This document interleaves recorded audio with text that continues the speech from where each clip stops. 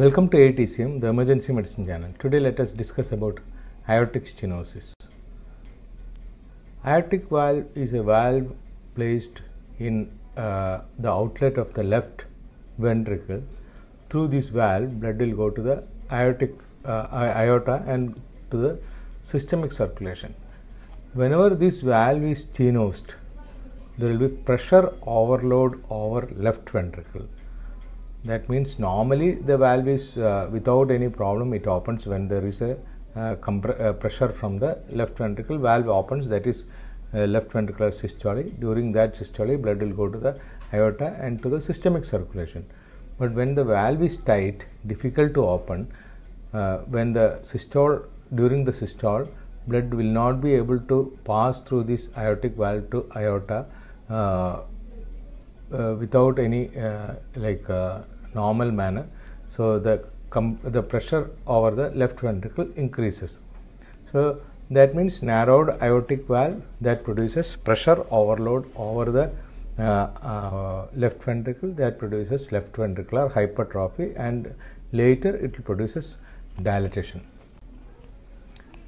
The most common cause for aortic stenosis will be a congenital disorder, that is bicuspid aortic valve, that occurs mainly in young patients or in patient who is having isolated aortic stenosis. This is the common cause. But whereas when other valves like mitral valve is involved, the common cause for aortic stenosis is rheumatic heart disease. Then in old age, it is due to degenerative atherosclerotic or sclerotic aortic valve. That is the common cause for old age. So degenerative or atherosclerotic aortic valve that occurs in elderly individual. So the common causes are bicuspid aortic valve in younger individuals, and when AS occurs, isolated AS. When other valves are involved, then it is mostly due to rheumatic heart disease. Elderly individuals, it is mostly due to atherosclerotic or degenerative heart disease. Now, the most common cause for aortic stenosis and most common congenital heart disease is always bicuspid aortic valve disease. Most of the time, these patients may not have any symptoms, but rarely this bicuspid aortic valve can develop or go for aortic stenosis. So that is one of the common cause for AS or AR. But when this AS or AR occurs due to bicuspid aortic valve, normally other valves are not involved, whereas in rheumatic heart disease, mostly mitral valve also will be involved. Now, symptoms of aortic valve in patients who is having aortic stenosis due to acquired aortic stenosis, the symptoms occurs very late. But whereas in conditions like repeated rheumatic heart disease, like repeated attacks of rheumatic heart disease, the symptoms can even occur in early age group itself. Angina occurs, dyspnea on exertion, syncope, especially post-exercise syncope, dizziness, sudden cardiac death. All these things are most common causes for aortic stenosis. Now, why these patients develop dyspnea, syncope, angina? They are very important. Dyspnea occurs due to mainly due to left ventricular systolic function is reduced, or it is abnormal because of the aortic stenosis. That can produce some amount of reduced systemic circulation, back pressure on the left atrium. Ultimately, it may lead to pulmonary edema also. So, reduced systemic circulation can produce weakness, lethargy, all these things.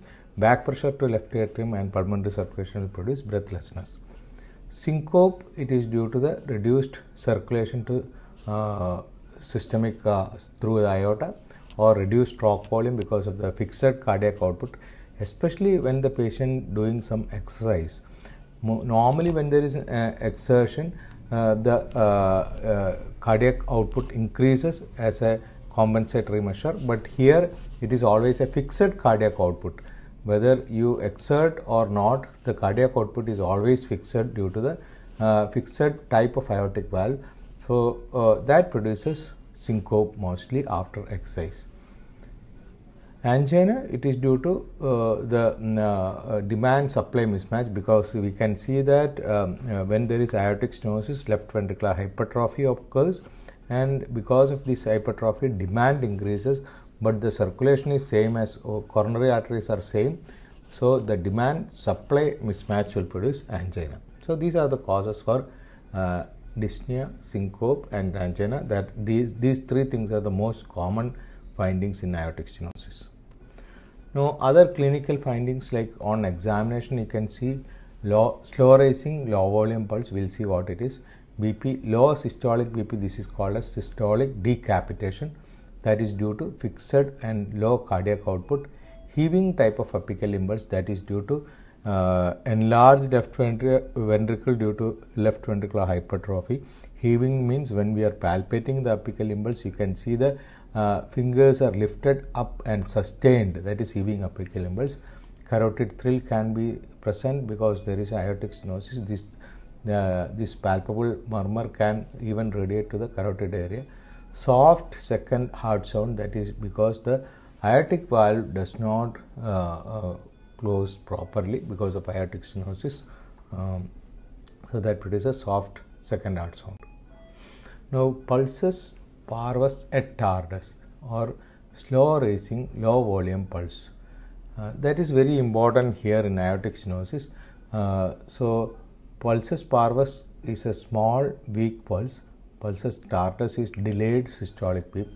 Delayed systolic peak is a classical finding seen in aortic stenosis, because during left ventricular systole there is some delay in the opening of the aortic valve because of stenosed valve. So it takes some delay in the systolic peak of pulse, and pulse volume is always low because there is a fixed cardiac output because of the aortic stenosis. So that together produces pulsus parvus et tardus, or low volume slow rising pulse. Now once you see the patient with aortic stenosis, you can get that low volume pulse, systolic decapitation, apical impulse is heaving. On auscultation, you get a typical finding, that is a harsh ejection systolic murmur in the aortic area with a thrill, with or without a thrill, and the murmur and the thrill radiate to the carotid area also. Okay, so S1 is normal because aortic mitral area is normal in aortic stenosis, so S1 can be normal. There is an ejection systolic murmur, especially in the aortic area, that radiates to the carotid. It can be associated with a thrill. S1 is soft because of this aortic stenosis. During systole, aortic valve opens with difficulty, that produces low volume pulse. But at the end of the systole, normally aortic valve closes with a normal second heart sound. Here the aortic valve closure is very slow and not rapid. That's why the A2 is very soft here.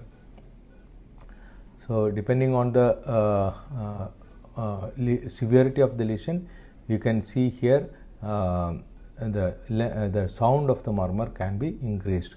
So aortic stenosis produces mild aortic stenosis produces very soft ejection systolic murmur, but in severe aortic stenosis it produces very harsh ejection systolic murmur, and even A2, P2 can be altered here. Now A2, P2 split occurs in aortic stenosis. You can see here expiration, you can see inspiration and expiration, there is a difference. And in aortic stenosis, there is a paradoxical splitting. That means A2 occurs even after P2. So that is reversal of paradoxical split of A2, P2. So in severe aortic stenosis and hypertrophic cardiomyopathy, left bundle branch block, all these things, P2 occurs early to A2. That means A2 is completely delayed. So that is a problem in aortic stenosis, but it will be very difficult to identify all these things clinically. If you record it properly, you can see all these findings. But ejection systolic murmur is very classical, and soft A2 is also very classical in aortic stenosis. Now aortic valve sclerosis occurs in elderly individual. So normally when aortic sclerosis is entirely different from aortic stenosis, Aortic sclerosis means valve is sclerosed, but there is no stenosis.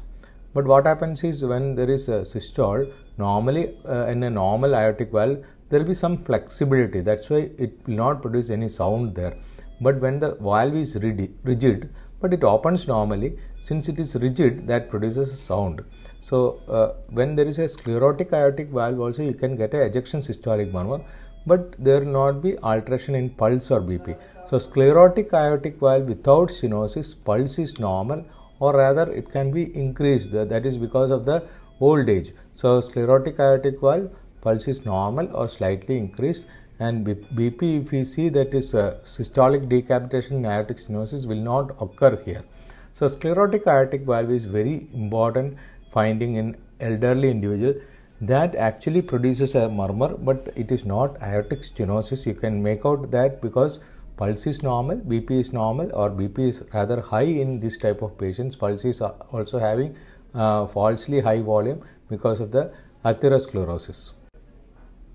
So this problem will produce a condition or phenomenon called as Gallavardin's phenomenon. Gallavardin's phenomenon is normally you get in sclerotic aortic valve.